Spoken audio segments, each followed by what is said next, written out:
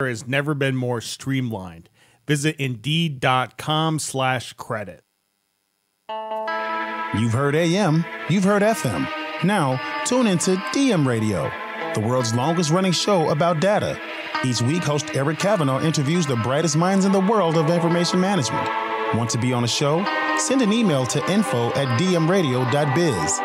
Now, here's your host, Eric Kavanaugh.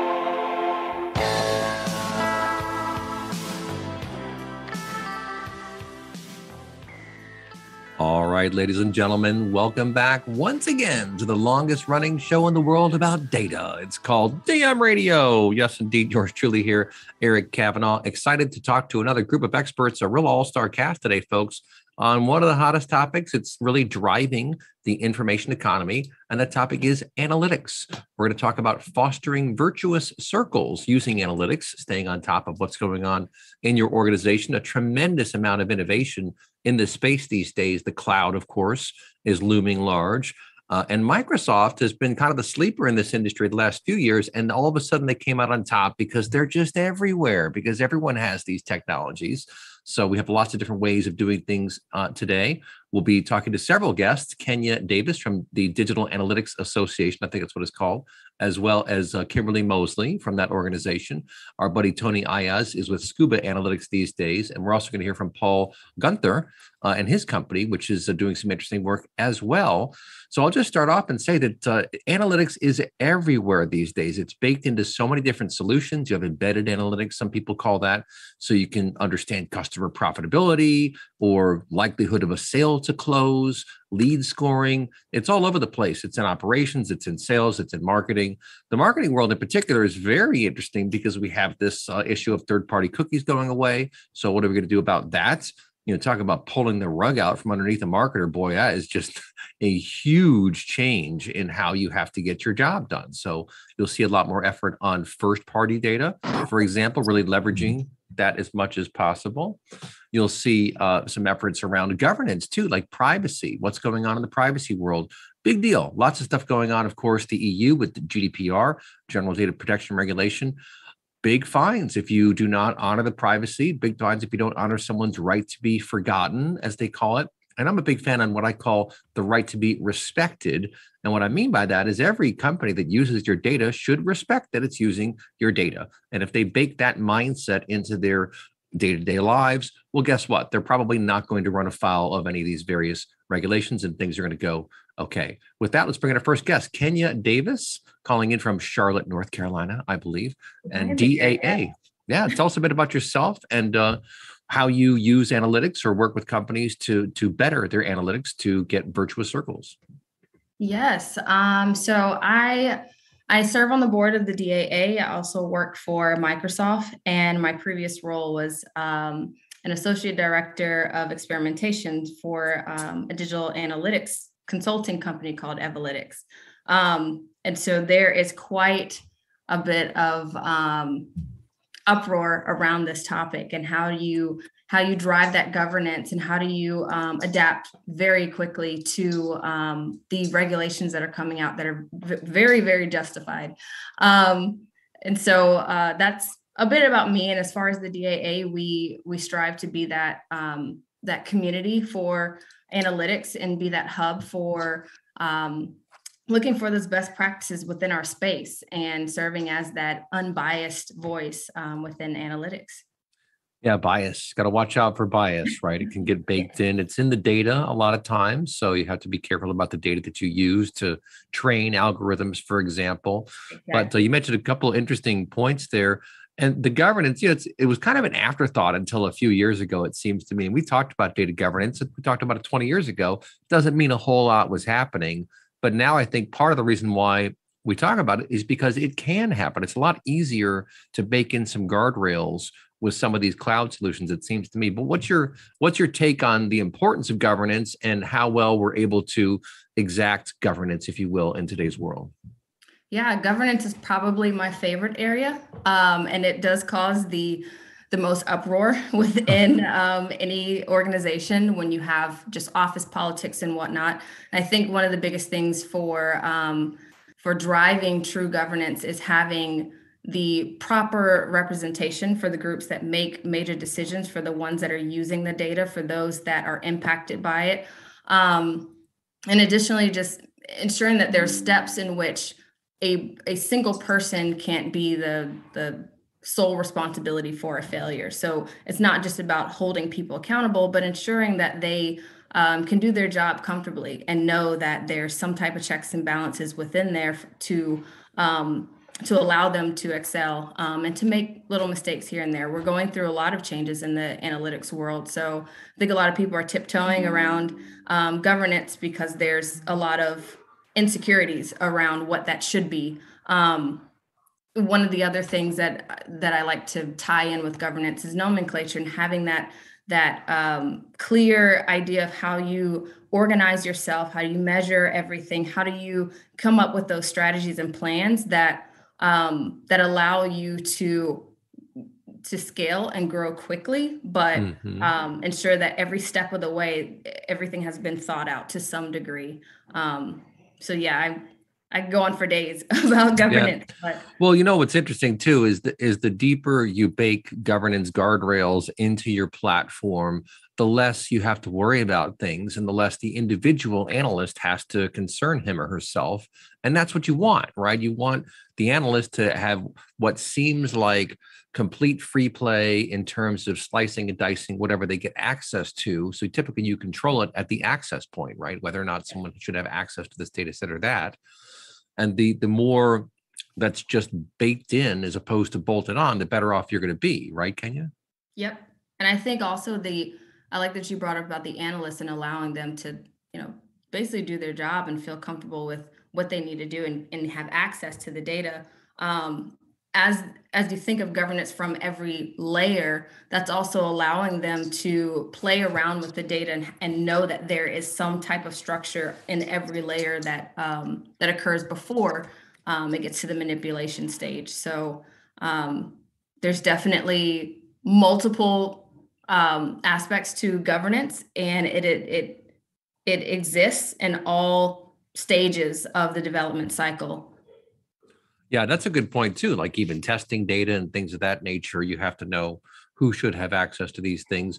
And the good news is that I think a lot of the data catalog technologies have really come a long way in the last 5 years, and our ability to discover data and define potentially sensitive data sets and then flag them or protect them is so much better than it was.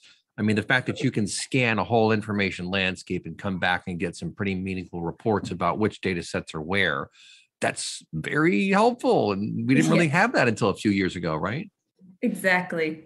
It's definitely, I think there's this need for having those hubs for your data and for being able to access it and manipulate it in different ways.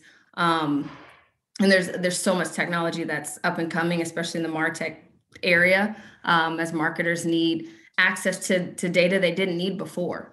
Right. So it's definitely a scary space for them. I don't want to isolate them from like us or them, but I definitely think for the empowerment that they need to do their job, these tools are definitely driving that confidence. Mm-hmm. Yeah, that's a good point. And let's bring in our next guest. We've got Tony Ayaz waiting out there from Scuba Analytics. And Tony, we've talked about privacy and governance, and these are some pretty important issues these days. I heard that Facebook was saying they might pull Facebook and Instagram from Europe because of all these different data requirements, which, I thought to myself, is that a promise or a threat? But Tony, tell us a bit about Scuba Analytics and what you're working on these days.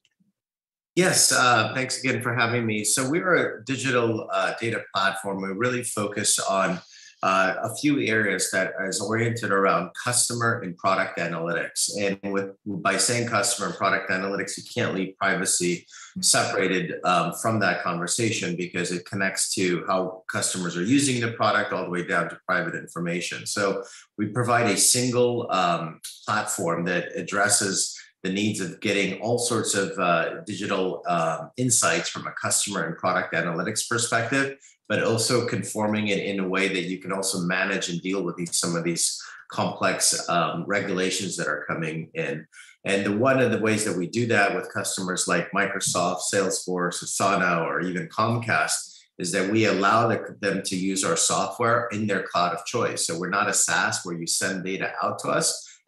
Everybody today has an Azure and an AWS or GCP cloud environment. And I kind of call it the reverse of going on-prem days, right? Everybody talks about going to the cloud. Well, we're going to the cloud. I'm not denying that or disputing that. But I think people are just saying, well, right, I'm going to use it in the cloud as my data center versus me actually physically managing it. And so with companies that have millions of users and subscribers and lots of data, having that control over their data is really important to them. And now with the privacy world, what's happening is what we see is that, you used to have visualization tools that you could integrate and send your data out to. That works, but you're leaving a lot of room for error in regards to privacy and how you protect that information. So we provide a single closed system that you can, every query or every insight, whether it's internal or external access information, has a full audit trail capability. And we don't access any of your data unless the customer gives you or the customer gives us permission in terms of accessing that data. But ultimately, the platform was really designed specifically for real-time data. And what I mean by that is every customer interaction that's live on a mobile app or a website or maybe an IoT device, it's capturing that time series data. That's kind of what it is. It's all the timestamps that creates that fingerprint that then we map to customer and product journeys, and then mapping it to what your privacy kind of guidelines are or how you need to address that.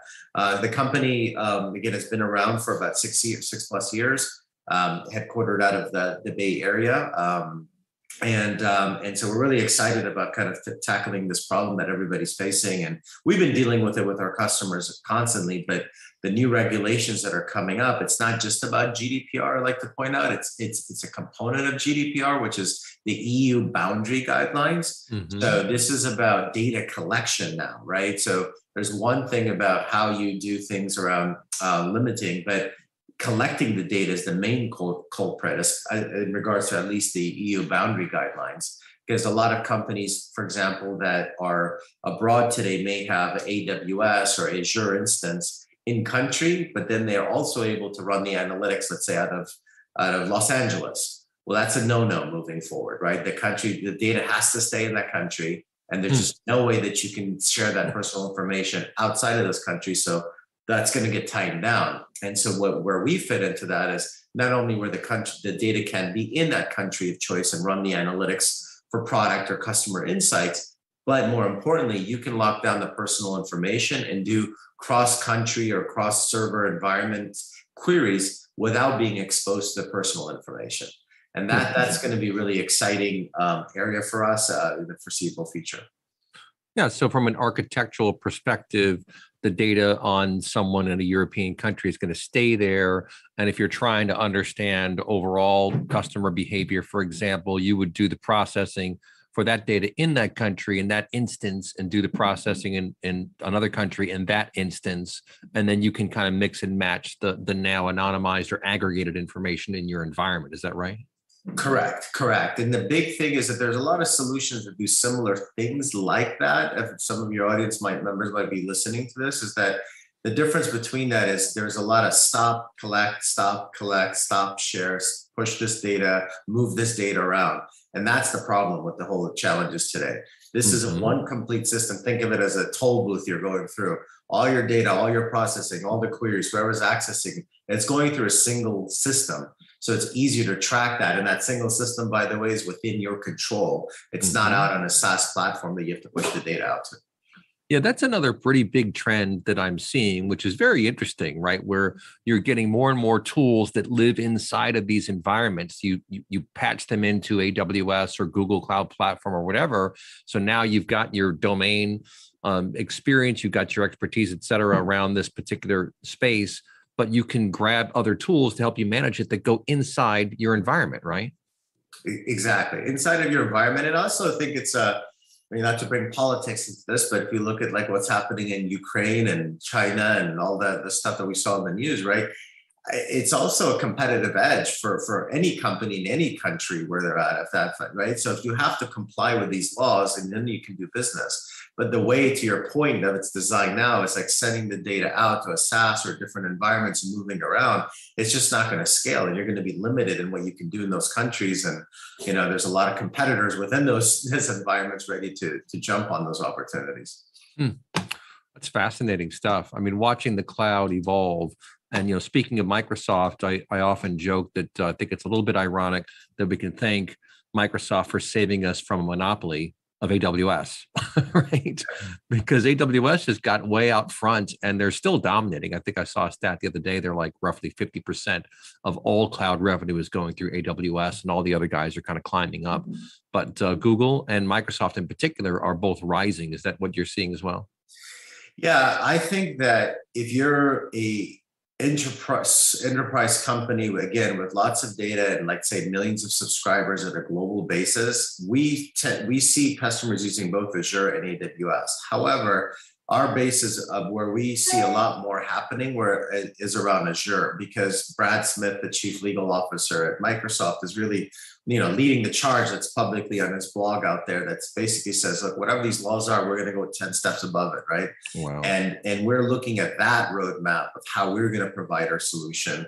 And so I think Microsoft has done a very conscious effort to think through how customers want to control their data, how they want to actually access it and be involved, especially when it comes to enterprise businesses. Whereas if you look at AWS, again, great technology, obviously a very popular platform, but it's almost kind of designed for a different type of market. Maybe it's more of a consumer subscription business where small to medium-sized businesses and startups have signed up and they need their platform, they need their analytics, their whole plethora of capabilities that they have, versus the Azure platform actually allows companies to a little bit more neutral choice of the types of tools they want to use to support them. That's very interesting. And, on-prem's not going away anytime soon either. So you're going to have these hybrid multi-cloud environments. Architecture is just going to be absolutely crucial to being able to handle that, right? If you have an archaic architecture, you're going to be stumbling left and right and just forever behind the 8 ball, forever just trying to throw Band-Aids on things, et cetera. And that's just not a doable situation. And, maybe for the roundtable, we can kind of dive into a fairly popular topic in cloud migration, which is really thinking through your business processes, your business models, what you're doing, what you can do in the cloud, what you still want to do on-prem, because lift and shift is really not the ideal scenario. You see a lot of companies doing that, but that's not taking full advantage of the cloud and of cloud native approaches, cloud native technology. That's, I think, the future where we really want to go. But lots and lots of companies need to find a way to get up in the cloud. You got to be careful about how you do that, because you don't want to wind up straddling multiple clouds and your on-prem environment and really not having a handle on any of that. You're going to be, again, just solving all sorts of fires showing up in your email every single day. Well, folks, don't touch that dial. We'll be right back. You're listening to DM Radio. What if you could own a piece of the future? What if you could build your next castle, not on sand, but on the bedrock of a modern blockchain ecosystem? All right, guys, 1 down, 3 to go. That was great. Let's see. It's very interesting stuff, Tony. You're always doing cool stuff, man. I don't know how you pull it off, but yeah. Thank you. And Kimberly Mosley, you're up next. So anywhere in particular you want to start? Anything I can throw over to you to get the ball rolling?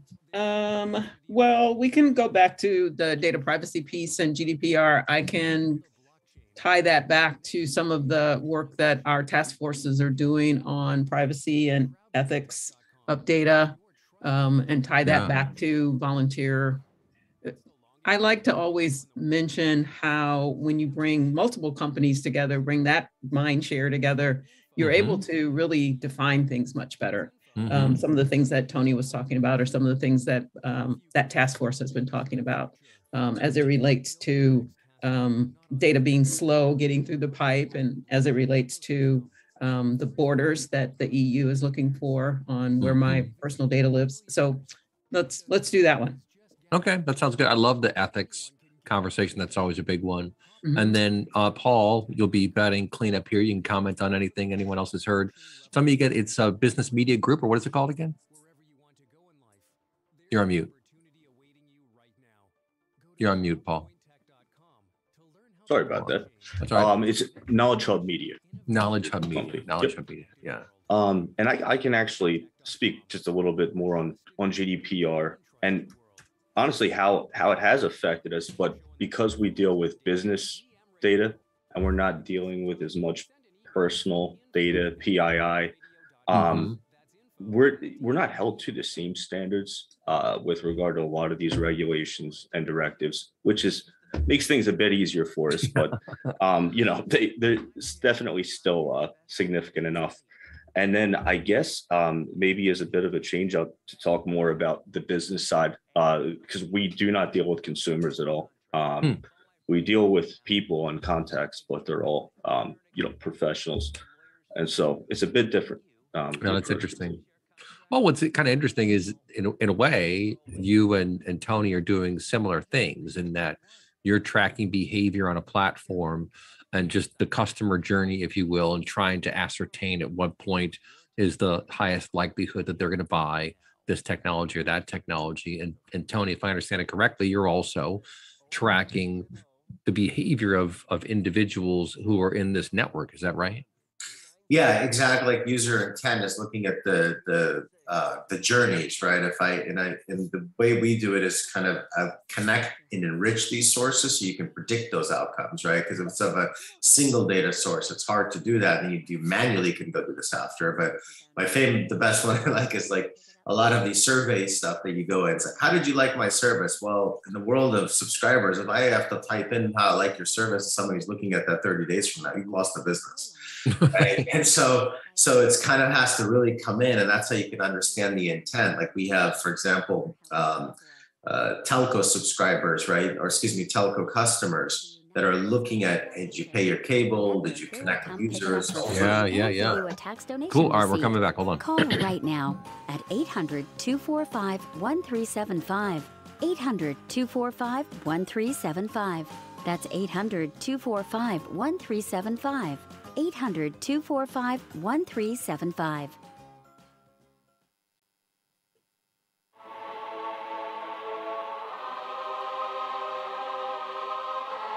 Welcome back to DM Radio.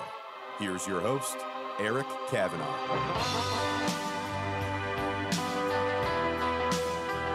All right, folks, welcome back to DM Radio. Your host here, Eric Kavanaugh, talking to an all-star cast. We heard from Kenya Davis of DAA, and also we heard from Tony Ayaz of Scuba Analytics in the first segment. Next up, we have Kimberly Mosley, also of DAA. Kimberly, tell us a bit about yourself and what you're working on these days, and I guess in particular this whole concept about ethics. You've got some folks who are really working hard to better understand the ethics of using data. Tell us a bit about that. Absolutely. Thanks, Eric. The DAA is a personal membership organization for people that are in the digital analytics space. So it's a community, if you will, of people that face these kinds of challenges every day. One of the really cool things about being a part of a community like ours is that you can bounce your ideas off of one another. We have a task force, for example, that is looking at privacy and ethics as it relates to the work that our folks are doing. And even though when you're working at an organization, you might have other digital analytics colleagues that you can bounce ideas off of, but when you're a part of a task force like the one that we put together at DAA, you're able to bring in thought leadership from all different kinds of sectors, right? All different kinds of organizations are coming together on that task force, bringing their ideas to the table. And what we're excited about is that we believe that that's giving us some of the best information. We're able to build what we hope are best practices for our industry. That task force is looking right now, for example, at consent management and cookies and how well is the software forgetting me? And if it forgets me, then the next time I come, do I have to say no all over again? Forget me again. So it is not there are not necessarily easy answers for some of these conundrums. And this is a great group to come together and noodle over it by bringing some great thought leaders from various different organizations. Yeah, I appreciate that a lot. And I think you're exactly correct. It helps to get multiple different perspectives at the table to kind of sort through these issues that we're all going to have to deal with. And it seems to me one of the reasons why the ethics conversations are happening as much as they are right now is because of the pervasiveness of the technology, but also because of artificial intelligence, because now we're actually giving access of data, not just to people, but to machines and to algorithms to train different models, right? And so that all winds up showing up somewhere in the results of what the algorithm does, right? So do you think that the prevalence and the sort of growing use of AI is also driving this ethical conversation? Absolutely. As part of our annual conference, we had a speaker come and speak to us about some of the biases that can creep into the algorithms. One of the things the DAA is very proud of is that we have an anti-racism initiative that's very important to our organization. And part of that is a recognition of the algorithms are influenced by the people creating them. Mm-hmm. So you need to make sure that you have diversity, diverse representation in how the algorithms are created, and you need to be mindful of biases that can creep into those algorithms. So that's another example of how when the community comes together, you get great thought leadership and better understanding of how best to interact with the data. So yes, biases in algorithms is something that you need to be careful of, something that you need to be aware of. And as AI becomes more prevalent, that is definitely something that our folks will be able to help with. Yeah, and I think it's going to take some time, and people, I think, in the industry know that for any kind of predictive model, you have to constantly stay on top of it because behaviors change and ethical standards change. I mean, I'm pretty encouraged by the amount of effort being put into these ethical discussions because, let's face it, in the US here, it's been the wild, wild west for a long time with data. I mean, think about the amount of personal data and other data, shopping data, et cetera, that's being brokered from this company to that company, over to this company. It's insane. I saw a company at the MarTech conference before the whole pandemic hit. I guess it was like August of 19. And he said they have highly detailed records on 100 million consumers in the United States. Highly, like what kind of shoes you buy, when you buy them, what stores you've bought from. You know, the data is everywhere these days. So we do need to be responsible. And I think the companies that are not responsible, well, they're the ones who wind up in the bad headlines, right? Yeah, exactly. And I don't think any company wants to be one of those companies, right? You don't want to be on the front page of the newspaper. No. Or on the radio. So, no, that's right. So it's an opportunity for you to have some of those kinds of thought leadership discussions with other colleagues that are facing some of those same challenges and hear and maybe have those aha moments with your colleagues before you end up on the newspaper. Right. Well, and also when you get these industry consortiums, you get people coming together from different companies in the same industry, from different industries. But data is a very horizontal thing, and data management is very horizontal. Everyone is doing it. Everyone has to do it. And I think that it really pays dividends to stay on top of that and to foster a culture of analytical awareness, right? Do folks have classes or sessions along those lines of trying to focus on culture? Because it's a very nebulous thing, right? What can you say about advice on how to foster a positive culture for data awareness? I think that's more important than ever, with what are they calling it? The Great Resignation. I think part of that is that employees are taking a step back and really paying more attention to the culture of the organization that they're going to be a part of. So it is for organizations to really pay attention to not only what we do, but why we do what we do. Why is it important to us? What do we stand for? And making sure that their staff, their employees know what the culture is all about so that an employee can make a good decision about where they want to land, where they want to be, what they want to be a part of. Even though I might be an analyst and I'm looking at data and I'm ferociously curious about what the data is going to show me, I'm also an individual and I'm concerned about my privacy. So as I'm working with the data, I want to make sure that I'm doing that in a responsible way. Tony was talking earlier about having guardrails and making sure that as I'm being ferociously curious, because that's what digital analysts are, they're ferociously curious. I like that. But I have the guardrails. I have the framework of what I know is going to be the best practices. And that's what the DAA is all about, helping organizations and individuals understand the best practices. Yeah, I love this ferociously curious. Yes. I think that hits the nail on the head because you really want to know. And we all have gut instincts, but until you start looking at the data, you're really not being responsible and trying to understand what's actually happening. Because something is always going to surprise you. In any data set, any analysis that you run, I've found that there's always something, sometimes it's big, sometimes it's small, that will surprise you, right? Oh, yeah, definitely. There have been many times that you'll be poking about and then something all of a sudden pokes its head up, like, where did that come from? And Right. it's always a surprise, right? Where did it come from? Yeah, well, that's where governance comes into play, and lineage and things of that nature, knowing where it came from, who touched it, who can use it. And the beautiful thing about the cloud is that all of this stuff is just baked in now of who logged in at what time, which system did they touch. All that information is captured. I mean, it kind of was in the on-prem world, but it was harder to get to. You needed access to this system or that system. But now in this cloud-enabled world, everyone has access to the same platforms pretty much. So I think that's standardizing, but yeah, good stuff. It's a lot easier. I would say prem-based, it was available, but somebody had to really stop and do it. And it wasn't really high enough priority most often for people to stop and do it. Yes, priorities. They do come into play in terms of what gets done and what doesn't, right? Well, let's bring in our final guest here. We've got Paul Guenther, who's been waiting very patiently in the wings from Knowledge Hub Media. Tell us a bit about yourself and how you are fostering virtuous circles with analytics. Sure. So at Knowledge Hub Media, we're essentially a data processing and technology services platform, but we're doing it on the B2B side. So we're focused on working with business and IT professionals, decision makers, rather than consumers.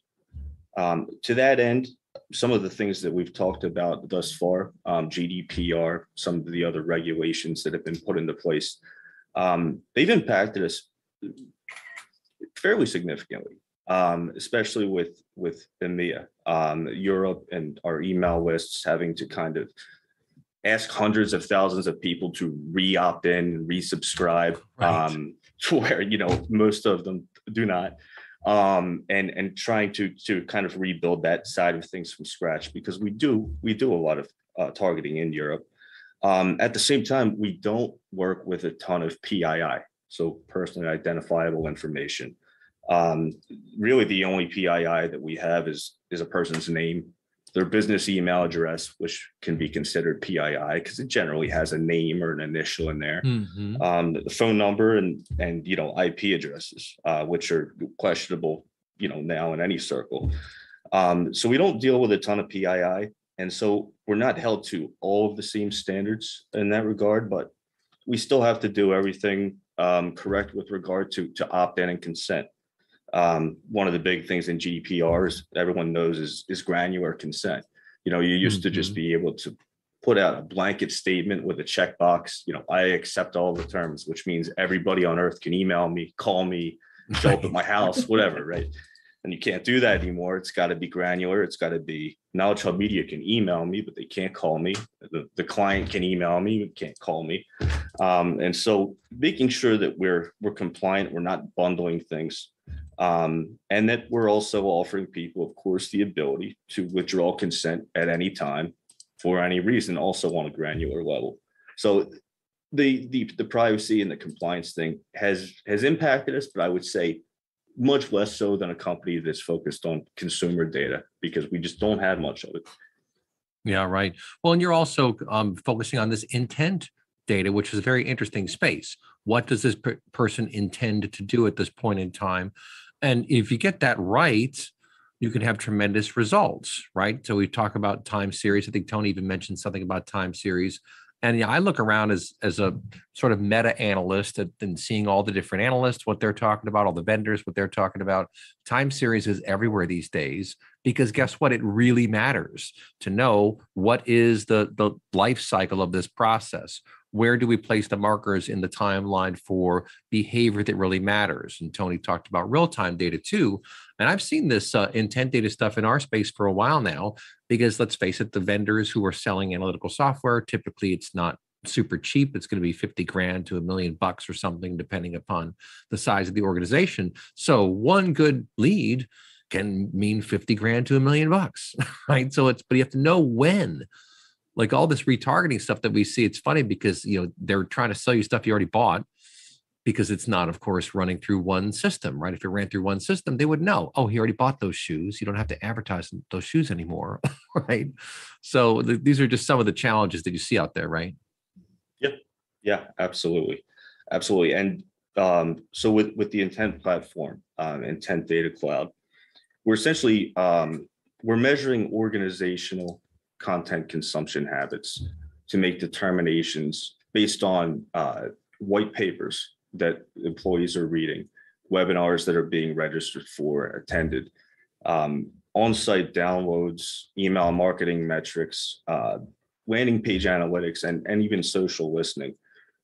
We're using this information and synthesizing it to come up with a way to determine and predict which companies are currently researching certain types of technology solutions. So one of our clients, for example, Cisco, they sell an umbrella security solution for endpoint security for organizations.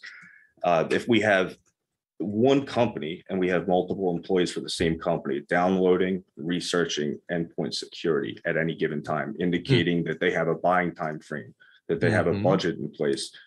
These are all markers that set off alarms and trigger our intent.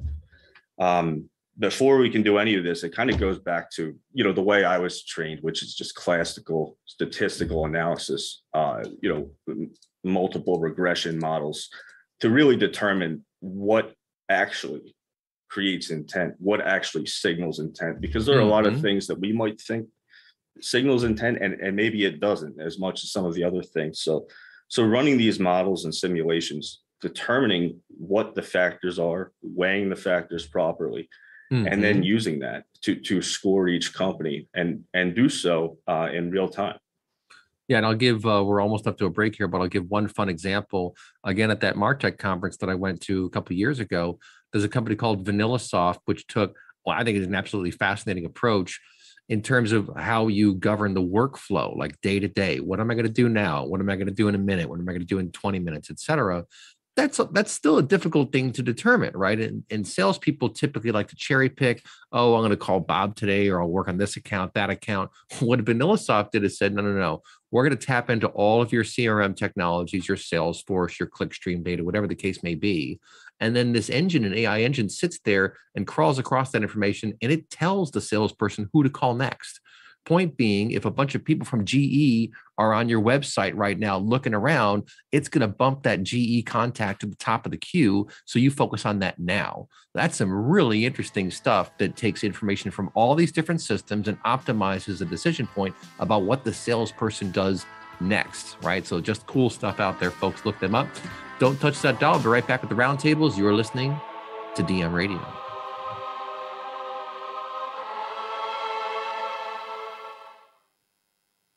NS1 has a singular focus to deliver the best application traffic, intelligence, and automation technologies in the market so companies can build the better future. All right. The most innovative companies in the world rely we on all have NS1 two. The last two go by so fast, you guys are going to blink and it's going to be over. So, Kenya, I'll throw it back to you first. Anything particularly you wanted me to throw at you when we come back? Oh, man. There's so many points that everybody brought up that I was like, oh, I would love for this to be a discussion. Yes, absolutely. And I can try to step back so y'all can kind of chit chat too. I mean, I definitely want to touch on the data integrity piece and all these legacy systems that are trying to keep up with the Joneses and update their systems to the cloud, not knowing what to do first, second, or third. Right. And yeah, I mean, right now at Microsoft, that's one of my biggest projects, moving a legacy system into a newer platform, and it is a mess. and we lose data along the way. We lose like good information, and I'm definitely open to whatever. Okay, that sounds good. I think it'd be good to have an open conversation. Yeah, let's do that. I'll throw it first over to you, and then Tony, and then Kimberly. Feel free to chime in, and Paul. And then if you can stick around for 8 more minutes, we'll do that podcast bonus segment. But this is obviously top of mind for everyone involved. That vanilla software sounds really cool. It does. I thought it was just fascinating. Just take that decision right out of the salesperson's hands. Like, nope, we're going to tell you what to do. And it sounds like a lot of it, you don't necessarily need great input data from the salespeople, because you don't always get that. Sometimes you're getting, That's the thing. Right. Yeah. That's the thing. It used to always be just my estimation. This is 90% chance close, 80% based on just personal bias and nothing else. Right. Yep. Exactly. I feel like it's new age to actually rely on the data. Yeah. Right. What a concept. Right. Too funny. All right. We've still got about 2 minutes left. It is funny that companies build these models, these data-driven models, and then they just don't use them. Right. So they do it just to do it. And then it's almost like when people do clinical trial, and they're looking for a certain result, and sometimes they don't get the result they want, but they still have to publish it. The company doesn't have to use it, and that's one of the troubling things to me. If you're gonna go through all the time and work, give it a shot. Yeah. Right. Give it a shot. Well, lots of interesting things are happening in the data science space with these data science platforms, and being able to have your challenger models just running in the background and then pop it up to production when you need to. That is, that's some pretty compelling stuff. That is if you can fish that topic in there, I have so many things to say there. All right, maybe I'll throw that over to you, because we're talking about analytics and cycles, virtuous circles. That's the whole idea. All right. And in minutes, we'll tell you all about some additional new Medicare benefits for you, like dental, vision, hearing, transportation, and more. Call us. Yeah, we'll explain all your new you can Medicare see that the benefits. studio, what they're doing these days, we just started $0 this per month, like 2 even if months you are ago, not paying anything is for they're your doing coverage now. TV You style need to treatments call on the our licensed visuals. agents to review So your when this is plan. all There are done, zero we'll cost have not plans just the available audio in for some the radio areas. Don't shows, wait till but we'll next have all the year. Get visuals Medicare as well. benefits you deserve. Call a And then we have a licensed show agent called today. Future Proof that's now in about 7 markets, an actual TV show. So how's that for old school, baby? That's 800-253-8126. Paid for by 65 Plus Medicare.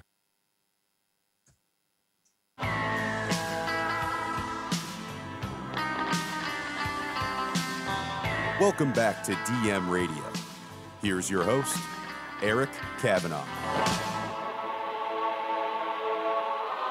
All right, folks, back here on DM Radio, talking with a whole roster of analytics experts. Kenya Davis of DAA and Microsoft. I'll throw this over to you. The data science world is so much more mature today than it was 5 years ago. You've got a whole bunch of different platforms out there. Of course, all the big vendors are working in that space as well. And what's really exciting is that, talk about fostering virtuous circles. Now you can have not just your production model, so the predictive model that's working at this moment, but you've got your challenger models waiting in the wings for whenever that production model starts to fade, because behavior changes, right? COVID changes all this behavior significantly. And that's some pretty exciting stuff. What do you think, Kenya? So as I mentioned before, my background is experimentation. And with that, it really drives that need for everyone to rely on their data science partners. Like, we have all this access to these new platforms and to our data and to our analytics capabilities, but having access is one thing, knowing how to use it is another. And I believe that, those tools and that scientific logic that goes into being a data scientist and that degree that they look at the data is needed before we make the decisions that we do. We're starting to see the drop in the values of just opinions. Like, you've been in the field for 20 years and because they said to do it, everyone goes with it. That's going away. And now people are being challenged in a good way. And this is something that should be embraced. And so when it comes to data science and how analytics is shifting. We're starting to see these different models, predictive models being injected into marketing strategies for it to allow for marketing to not only experiment with what they think they know, but to also compensate for when they're starting to see deviation from the customer. If anything that we've learned in the past few years, COVID has changed behavior, and I think the mentality was that, oh, one day it'll go back to normal, and people will do what they used to do. And they're not, and they won't, and they never will. People don't want to go to the office anymore. People don't want to sit and stare at something for hours or do the same strategies day in and day out. They want something more exciting. They want real, tangible, like what's the word I'm looking for? Results. And with that, we have to look at our data in such a different way. It's not just about collecting it, but it's interpreting it and using it for a better use. Yep, I love it. I love it. And Tony, as she was talking there, I was thinking to myself, the HIPPO, the highest paid person's opinion, right, that we've been like defaulting to for so many years now. I think a lot of that's going to start going away too, because the senior executives, I'll throw this over to Tony Ayaz, the senior executives know this now, right? You had better know your data. You had better know your analytics. It's table stakes these days. So I think we're moving much closer to being truly data driven. But what do you think, Tony? Yeah, before I answer that, I slightly disagree with Kenya, but in a joking way. I miss the traffic and looking for parking and driving to the office. I just miss it, you know. That's what I've got. No, but with that said, yeah, I mean, it's all driven. Like I'll kind of give an example. Maybe Riley, I saw something on the news today about Equifax. And it basically said Equifax can get access to your pay stub or more or less exactly what you're making, and then share that information with third parties that can do whatever. And now you can go to Equifax website and basically say, I don't want this information shared, right? And then block it. But then if you're going to go refinance your house, apply for credit, guess what? Then you can't. So then you have to go back through a process to release it. So this data-driven world is a double-edged sword, right? Because on one hand, that personal income information could mean the difference between you getting approved for something, right? And if it's not there, then you wouldn't get approved for it. But then how do you protect it? So it all comes back down to how do you kind of really, it's about, I'm really, kind of on this privacy aspect of things of that. I think the missing link to pure data analytics and data science is privacy. So I think the data science side, there's a lot of this AI automation and this data's there and the world's going to take over and you're going to get all, I don't know. Maybe I'm alone in this view, but I burst that bubble slightly because first problem that data scientists have is access to data. Mm-hmm. And so when they get access to that data, then they build the machine learning models. The machine learning models don't come before the humans. The humans have to build the machine learning models. And so if they can build that in a privacy-centric perspective, like to Kimberly's point, guardrails and how they look at the data, then they already know whatever they build and whatever model they come up with is going to be accurate, right? All we've done today, and kind of my slight boring experience in big data analytics, is that we're taught like being like to collect everything, and then we're like, oh yeah, then it's all in a relational database or it's an Oracle. Now it's this big data thing. Now dump it into a data warehouse. Then it's like, okay, go fish it. So I think we have to all evolve around what the cloud leaders are doing today to make everybody data centric or data driven, which is they're collecting all this information and making it easy for you. But all of the cloud native architectures and technologies that are out there are spitting subsets of this event or timestamp data that can paint a picture of what's going on. You don't need to collect everything and then pay somebody very expensive to go, well, take out the stuff I don't need, put this other stuff in. Where technology is going and what we're working on is route the data just like your home router filter of what you need, where it needs to be, with all those things in it, and leave the human interpretation out of what should be private or not. That's interesting. It's almost like an ELT approach for data at scale, right? Instead of extract, transform, load, you extract, load, and then transform and use whatever you want. That might be a bit of a loose analogy, but the point being you're taking a different architectural perspective to managing the data, and you don't have to do things the old way, right? That's one of the nice things, and maybe I'll throw this over to Kimberly, about streaming analytics and analyzing data that's on the move instead of waiting for it to persist somewhere in a warehouse and 2 weeks later you're doing your analysis. Streaming analytics is very hot for that particular reason. What do you think, Kimberly? Oh, absolutely. And here's the one of the advantages of being a part of the community is that because things are changing so quickly, you do need to constantly stay up to date on all of the new information, right? Mm-hmm. And there's so much information. There's so many changes. There's so much information out there. By being a part of the community, it's kind of better vetted. I'm going to put it that way. So yes, I could listen to a webinar that's put on by one of the vendors, but that's going to be vendor centric. And through an affiliation with DAA, you've got an opportunity to be tapped into real-time education, just-in-time education, but it's not always specific to a vendor. It's more generalized and it's vetted by the community. So your colleagues have said, yes, that's good information. I want more of that. Or this is not so good. Let's let that go and let's bring in something else. So yes, it's a fast-moving, quickly changing industry. And there's an opportunity through DAA affiliation. I think there's an opportunity for you to stay plugged in, stay up to date, even as it's changing. Yeah, and you referenced something, this just-in-time knowledge education, wonderful stuff. We had Nick Jewell on our show just a couple of weeks ago, and he was at Alteryx for a very long time, but he's actually launched a new service where they're doing exactly that kind of thing, where they're doing lots of little bite-sized bits about how to design a data model, datacurious.ai. I recommend anyone check that out, because you have to stay on top of stuff, man, and it changes quickly.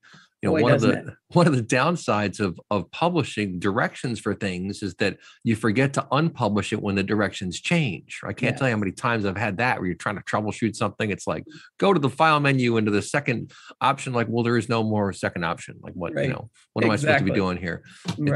It's tough. It's hard to do, but we're almost out of time. Got a minute and a half left. I'll throw it over to Paul Guenther for some thoughts.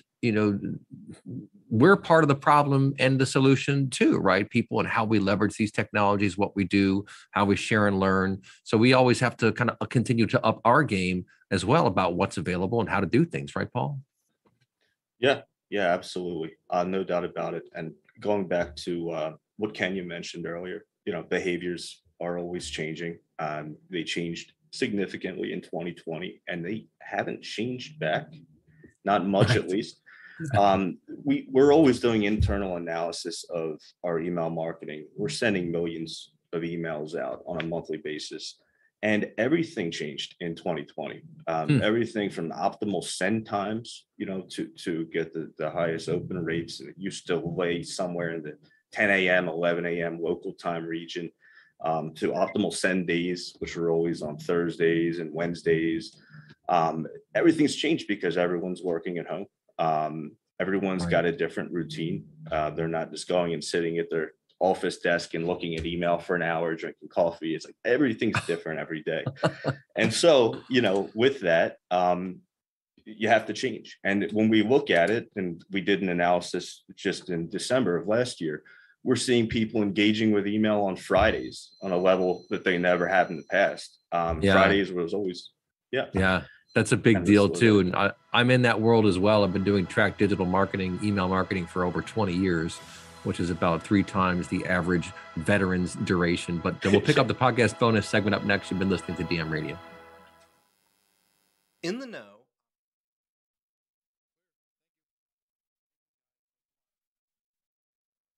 Hey, if you guys want to stick around, can you do 8 more minutes? Absolutely.